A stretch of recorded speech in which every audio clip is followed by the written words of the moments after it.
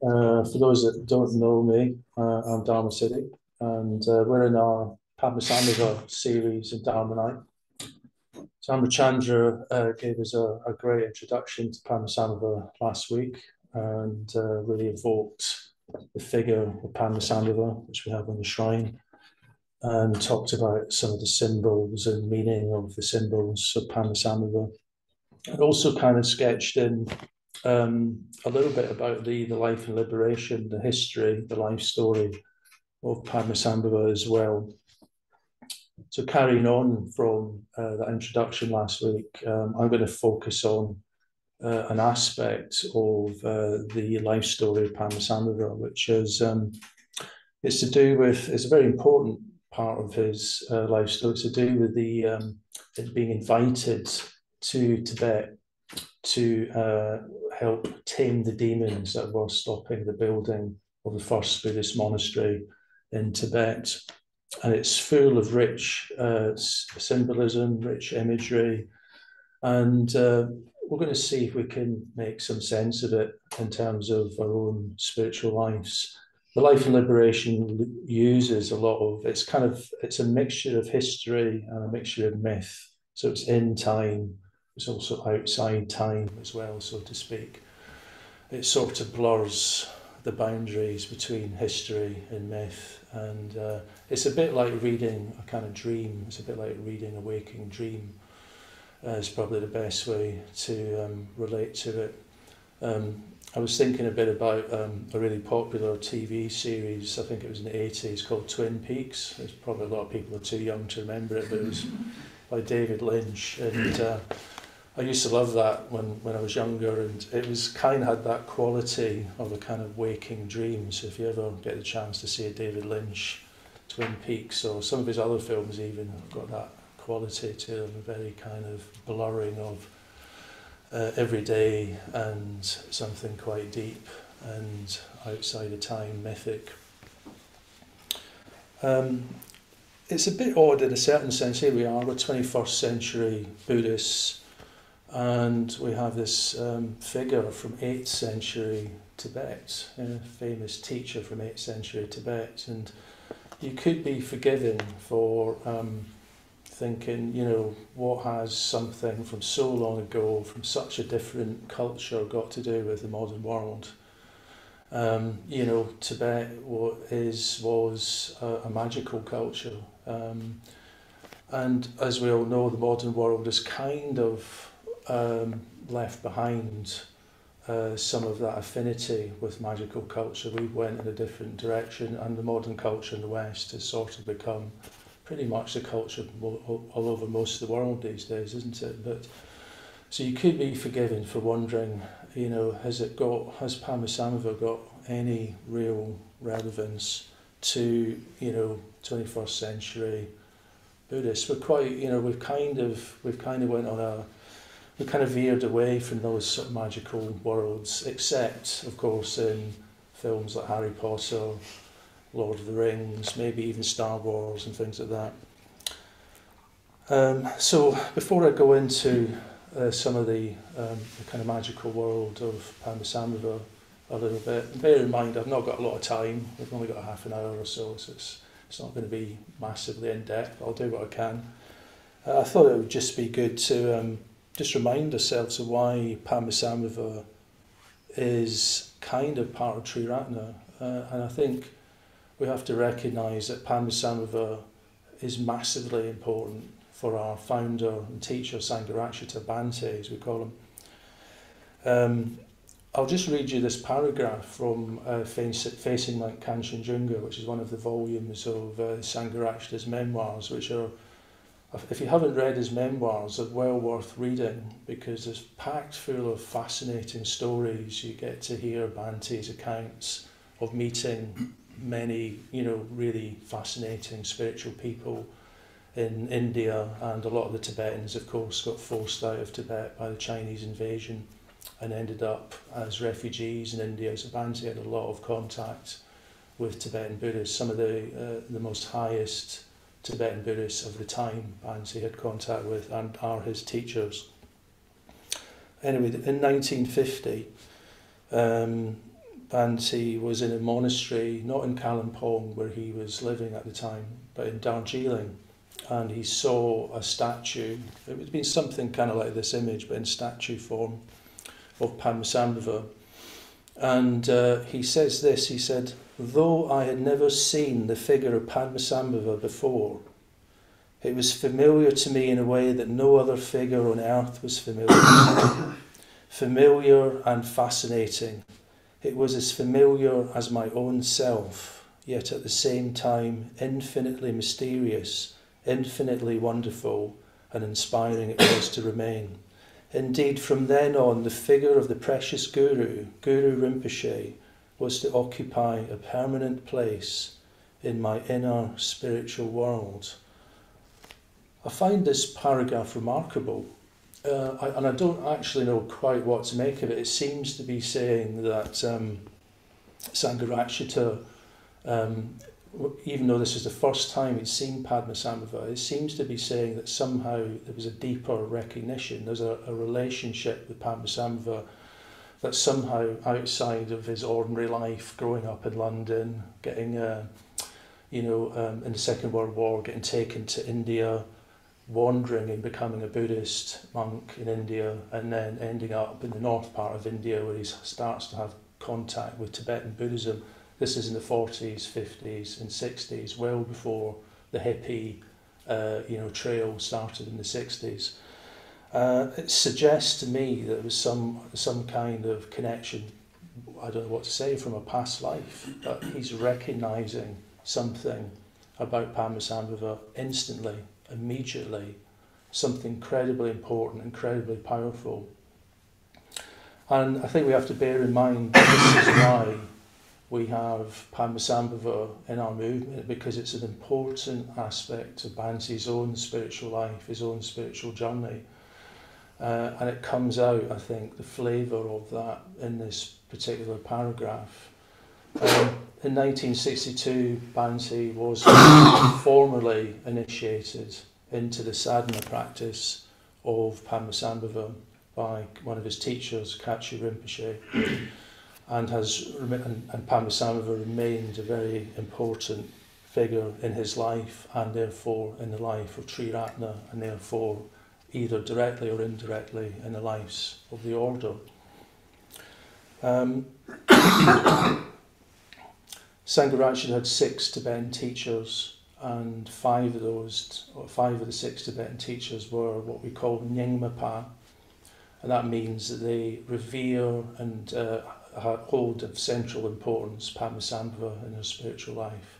So again, you can see the Padmasambhava influence on Bhante. And if you ever get the chance to read Bhante's memoirs, it can be fascinating to read about his meetings with his Tibetan teachers. They're often deeply authentic people. They're coming from a very deep spiritual experience. They're sometimes unconventional, unpredictable as well. And for me, that has some of the qualities of Padmasambhava, that deep, unconventional, unpredictable, totally themselves kind of quality. That's what Bhante was meeting when he met his teachers in Tibet quite often. So for me, Padmasambhava is a kind of Buddhist magician. That's what I see when I see Padmasambhava. He's like a kind of Buddhist Gandalf, if you're familiar with Lord of the Rings, or a kind of Buddhist Merlin, or maybe a kind of Buddhist Obi-Wan Kenobi. He's got that kind of quality. I know that sort of might trivialise it a bit, but trying to find connections with what we're familiar with is not always straightforward, because, as I was saying, we're not exactly a magical culture. Our magician energy in our culture in the West seemed to flow very much into science a few hundred years ago, and we made incredible technological progress as a result. But it's a very particular expression of the magician energy through science. But I always get the impression, culturally, we long for the other side of the magician archetype, which is to do with consciousness. It's to do with understanding the depths of the mind. And I think that comes out in Hollywood films, we still sort of hanker after the magician in our lives, but the only way we can connect with it is maybe through figures like Gandalf, through figures like Harry Potter, through figures like Obi-Wan Kenobi, because we don't really have many outlets for the magician in our culture, in that sort of inner life consciousness going into the depths of the mind. And I think that's why Padmasambhava is important to Bhante, but also important in Triratna, and probably to many of us who are kind of looking for, if you like, initiation into the depths of our mind. And this is something that Buddhism and Triratna and the path that we have can offer, is that going deeper into the depths of our mind. Yeah. And I think Cambridge, in a certain sense, is a sort of it's got affinities with the magician. Actually, it's the magician archetype. Obviously, through the university, magicians are all about changing your paradigm. Yeah, they change your perception of things. And if you think about like Newton, Isaac Newton came to Cambridge, didn't he? And he discovered, as it were, gravity. And these sort of discoveries changed the way we see the world, changed the way we relate to the world. DNA was discovered in a pub near King's College. That totally changed our world, the discovery of DNA. Stephen Hawking, who probably many of us would have seen around Cambridge in his, electric wheelchair, totally blew our minds with his, discoveries about time and black holes and space and stuff. And there's lots and lots of other examples of that in Cambridge University. It's very creative. It tracks, if you like, the magician qualities. And the magician is always about changing the paradigm. And Padmasambhava is, in a way, the ultimate magician, I would say, because he helps us to change the most important paradigm of all, which is to change the mind from the unenlightened mind, or the samsaric mind, to the awakened mind. He's the ultimate magician. That's his magic. So, yeah, he's a magician, but not in the ordinary sense, although there's affinities with ordinary magic, if you like, or unenlightened magic. But he's really about saying, I'm here to help you transform your consciousness, to help you transform your mind from the unenlightened mind to the awakened mind. Yeah, that's what he's about.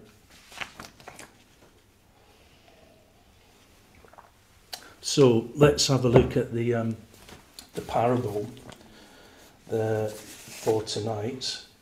So as I was saying, yeah, it's going to be looking at that element of trying to build a monastery in Tibet. So the king of Tibet wants to build a monastery in Tibet. And initially he invites a very good Buddhist monk called Shantarachita. He's a scholar, he's very committed, he's very ethical, very sincere. And so he comes, accepts the invitation, he comes to Tibet to help the king. And him and his team, they start to build the monastery. So they're doing that obviously during the day, and at night, tired, they go to bed. And at night time, the local demons, the local spirits of Tibet don't like the monastery. They don't like the fact there's a monastery being built in Tibet, and they start to dismantle it. They start to take it down. So that when Shantarachita and his team wake up in the morning, they see the monastery has been dismantled, sabotaged, taken down. And they try again and again and again, and each night whatever they build is dismantled. So it's interesting because Tibet is seen in those days as being a kind of barbaric land. It's a barbaric, uncivilized land.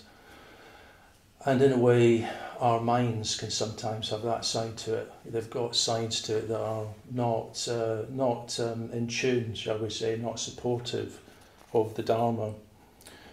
And it's interesting, this whole area of building something during the day and then at night it being taken down. because we're all a bit like Shantarakshita, this monk that's been tasked with building a monastery in an inhospitable land.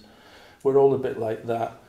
We're well-intentioned, we're sincere.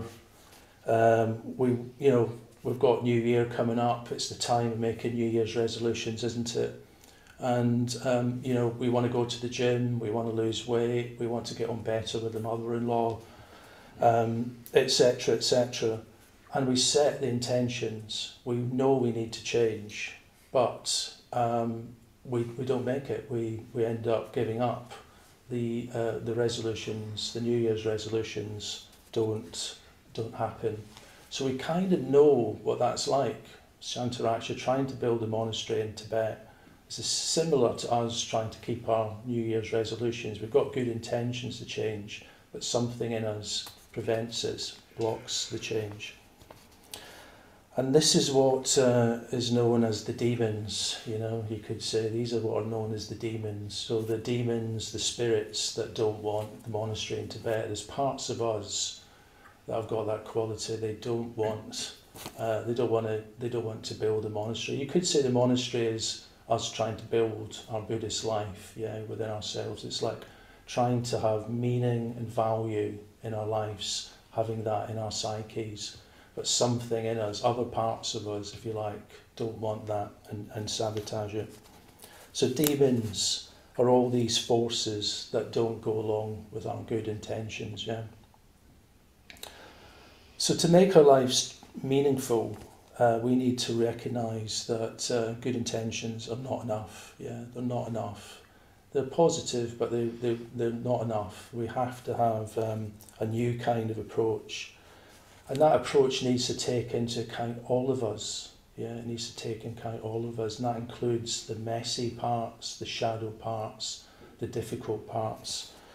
Having good intentions is you can make a lot of progress with, don't get me wrong, you can make a lot of progress with good intentions. But at some point, difficulties might happen.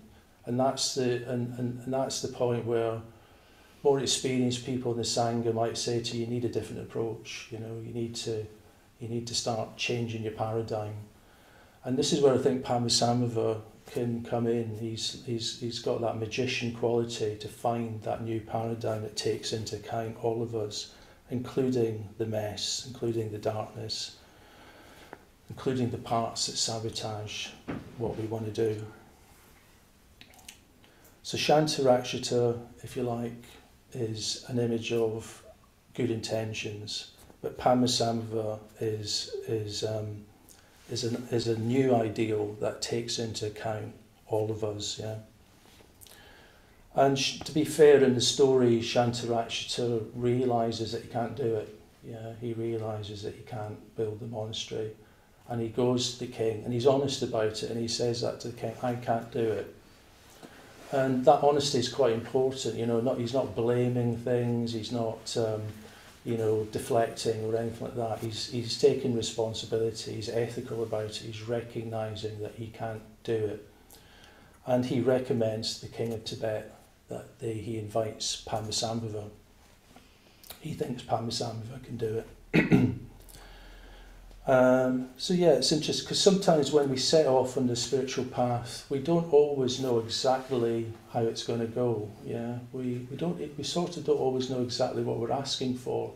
It's so personal, the spiritual life. We imagine it might be positive all the time. We imagine it will be just deeper and deeper meaning and pleasure. But there is a challenge to the spiritual life. I don't want to put people off, and stuff like that, because it is amazing as well. But it's a very real thing, practicing the spiritual life.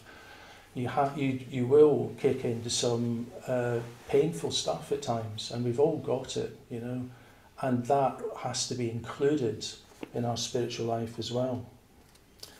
I remember back in 1997, it was just the year before I got ordained. It was in 1998. I was ordained with Sundra in 1998. We were on the same course together at Gugaloka in Spain. And just before I got my invitation, And then it was like, God, this is getting real. You know, it was like, that was my first, opened the letter, great, I've got my invite.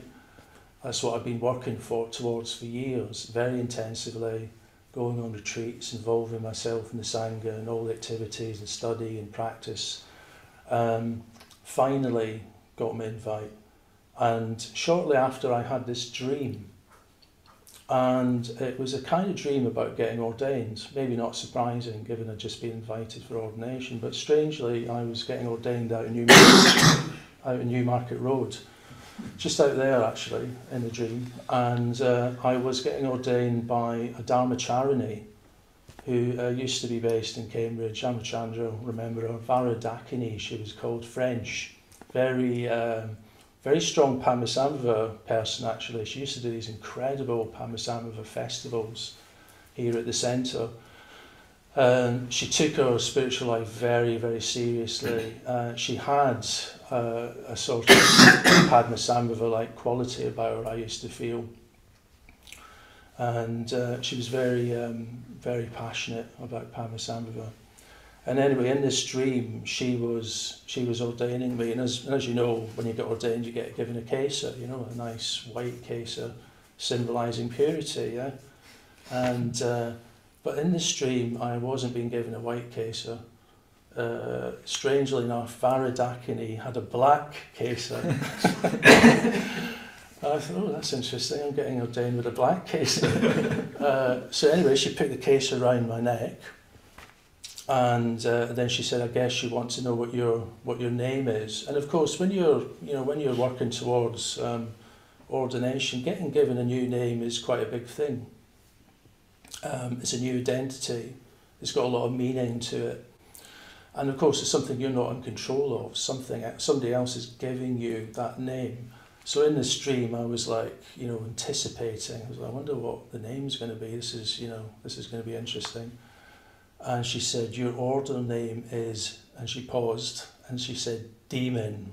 Your order name is Demon. And then I woke up. And I was like, oh my God, what sort of dream was this? Just being ordained with a black kesa, being called Demon.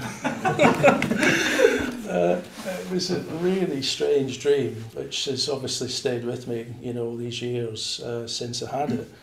And what to make of that? I mean, this is the sort of dream world that Padmasambhava is famous for. You can't exhaust what the meanings might be. Black kesa, is that to do with all the purity is an interesting one, isn't it? So white symbolising purity, black, was that suggesting looking at the darkness, the things that I might not be facing perhaps. Or was it something else? Black is a colour in our culture of funerals and death. Was it kind of suggesting an element of, when you get ordained, they talk about it being a sort of spiritual death, letting go of your old identity and, taking on a new identity. It's a new way of life. Or was it something a bit alchemical? The black in alchemy is called the negredo, and that's when things start to decay, things start to fall apart. But it's seen as a positive thing, because when things start to decay and fall apart, it allows something new to come into being. But then what about the whole thing about the name, Demon? We've got a very interesting history, haven't we? We're a sort of post-Christian culture, you could say. We've got all this, all these, this sort of associations with demon. But demon is a Christian word. It's actually the Greek word is daimon. It's actually much more positive. It's kind of like it's like the muse of,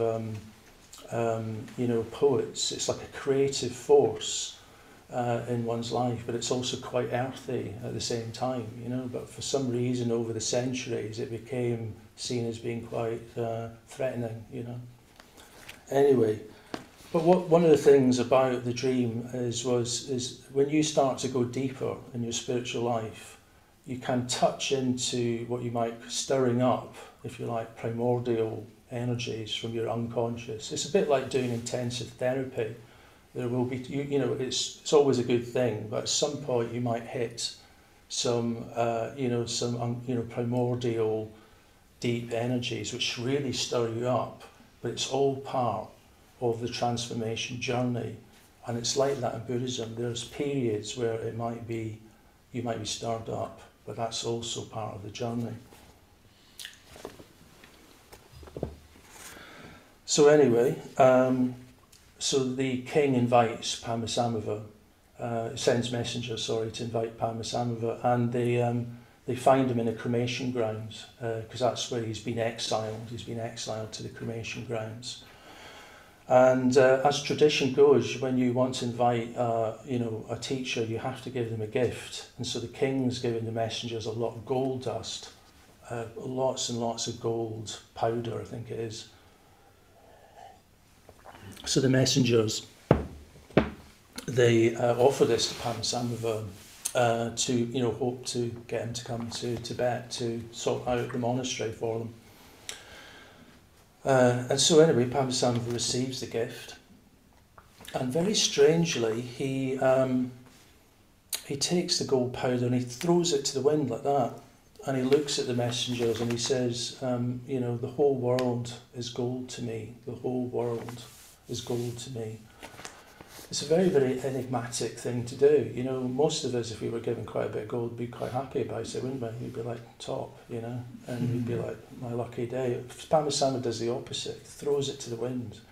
And this is sort of showing that Padmasambhava's unconventionality, his unpredictability, but also he's communicating a really deep truth. He can't be bargained for. We're often always trying to bargain, aren't we?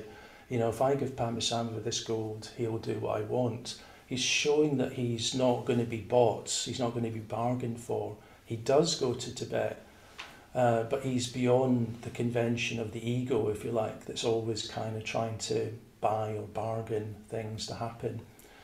And he's also showing that his enlightenment experience is one of incredible abundance. The whole world is gold to me. He's got the inner riches of the waking mind. In a way, ordinary gold is he's almost saying it's kind of meaningless to him, Fascinating. So anyway, Padmasambhava accepts the invitation, and he agrees to go to Tibet, but he doesn't go to the palace where the king is. That's interesting. He goes to all the places in the country of Tibet where the demons are, the spirits that are not allowing the building of the monastery, this symbol, if you like, of meaning and transformation. Actually, Padmasambhava goes to a cave. So although in the story he goes round, it seems like he goes round Tibet and tames all these demons, and there's chapters and chapters of him seeing all these different demons and transforming them. In reality, he goes to a cave which is just outside Kathmandu, in a town called Parping. I've been there, that's why I'm mentioning it. I think Sundra might have been there as well, yeah. And he actually goes to this cave in Parping. It's called the Asyura Cave. It's a pilgrimage point, and to Tibetans it's as important as Bodhgaya almost, which is where the Buddha gained enlightenment. And he goes into deep meditation on a deity, which is quite interesting, which holds this. This is not a very good one because I got it on Etsy. But it's a kind of depiction of a demon dagger called the Phurba in Tibetan Buddhism. You'll see them on films about Tibetan Buddhism. You might have seen it on, some of these Dalai Lama films, and where they have it's a ritual implement. And Amachandra talked about the Vajra, that's the middle bit here, as being a symbol of enlightenment. But then we've got this interesting kind of dagger that comes out here. It's actually a kind of crocodile, an Indian mythic crocodile called the Makara.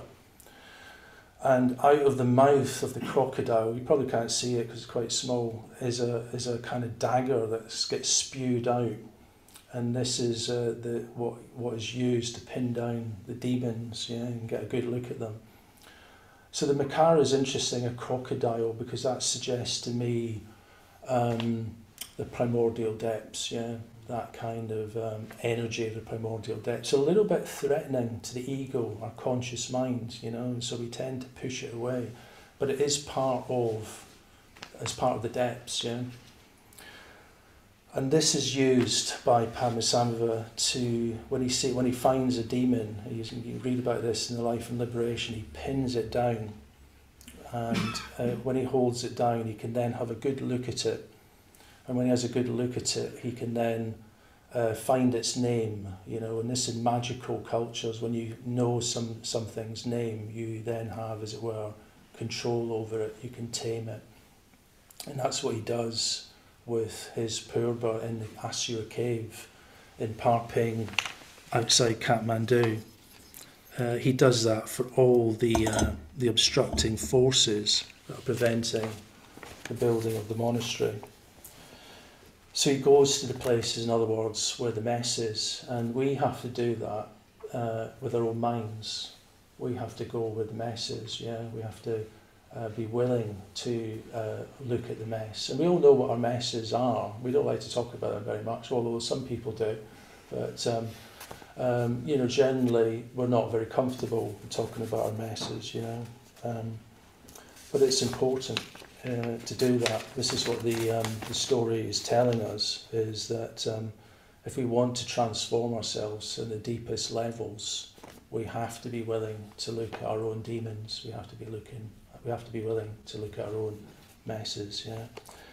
But we can do that through using the Phurba. Now, what is the Phurba? The Phurba is actually your spiritual practice.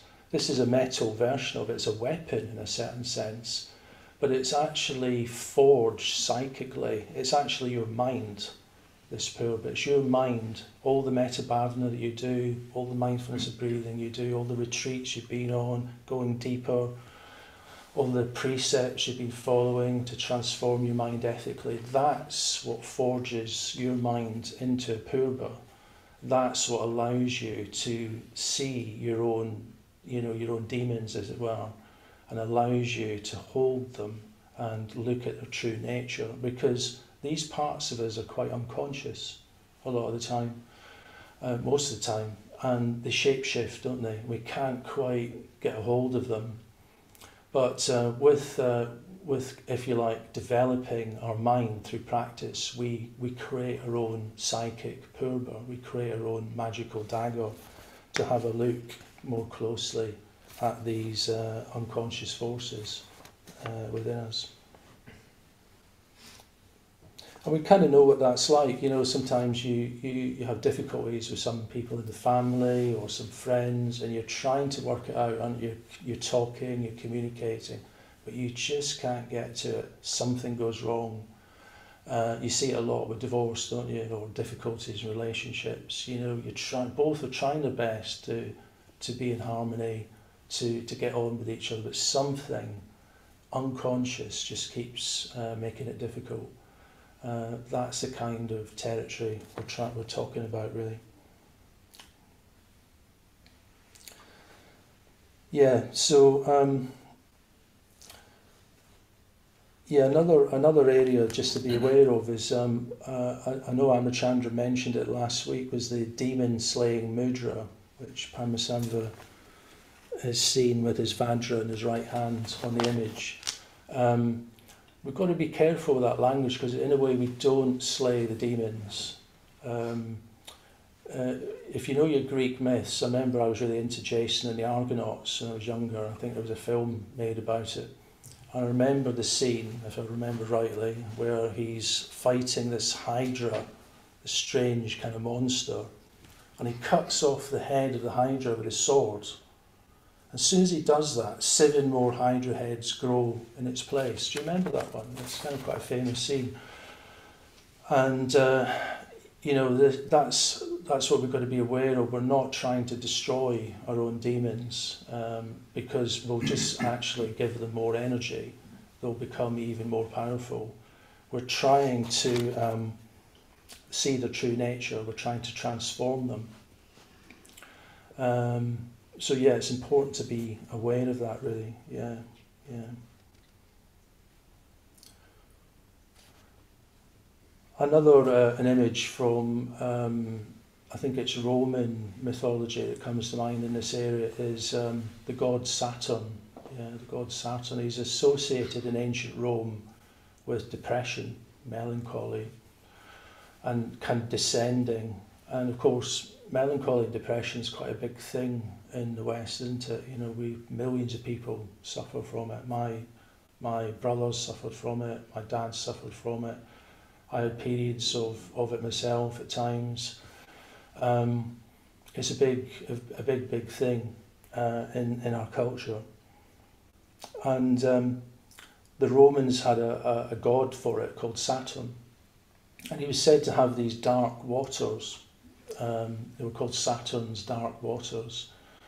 But they said if you put your hands into the dark waters deeply enough, you will find gold coins at the bottom. And so in other words, in our darkest experiences, most difficult experiences, there's wealth. It's a very kind of alchemical truth that, you know, in Saturn's dark waters, there are the gold coins of wealth. I always think that's worth bearing in mind with our difficulties. Sometimes we can approach our difficulties with, if you like, too much of a solar awareness. We try to analyse it, we try to fix it, we try to heroically overcome it. But sometimes we need to have what you might call a lunar approach to our difficulties. And by that I mean we have to be more intuitive in relationship to it. We have to look for the hints of what it's trying to communicate and what its needs are.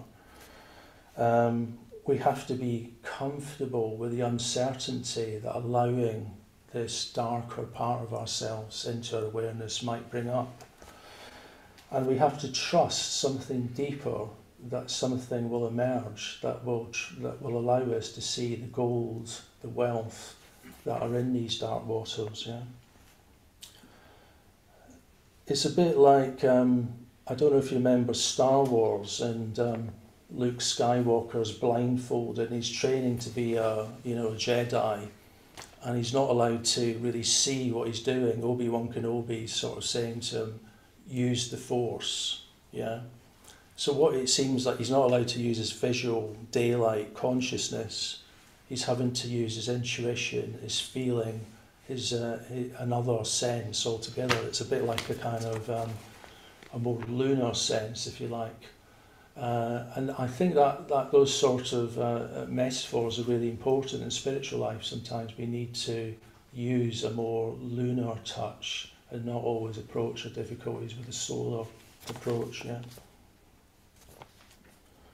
So our demons, our darkness can be turned into gifts with the right approach.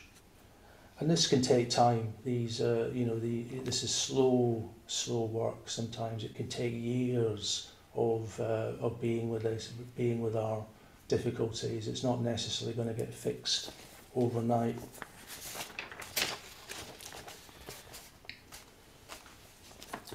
So eventually, the Padmasambhava was able to build the monastery, and having transformed the demons of Tibet, he then goes to the court where the king is to meet the king. It's quite a famous sort of situation, this, in the story, because the king's kind of expecting Padmasambhava to bow to him, because that's the rules of the court, isn't it? But Padmasambhava is not going to bow because he feels the king should bow to Padmasambhava, because Padmasambhava is in a way higher than the king, because he's awakened, he's enlightened. And there's a really awkward standoff, if you like, between the king and Padmasambhava. It's a bit tense, and all the courtiers are all there and they're all shuffling, wondering what's going to happen. But the king's quite proud and he doesn't want to bow. But if Buddhism's really going to take root in Tibet, the king has to recognise that the Dharma, symbolised by Padmasambhava, is higher than him and his courts. And it's a bit like, what is of most meaning and value? You know, is it status? Is it prestige? Is it money and wealth? Is it being able to give your opinions? Is it high-minded idealism? These are all symbols, if you like, of the king and the court. But Padmasambhava is about truth. He's about the truth of the Dharma.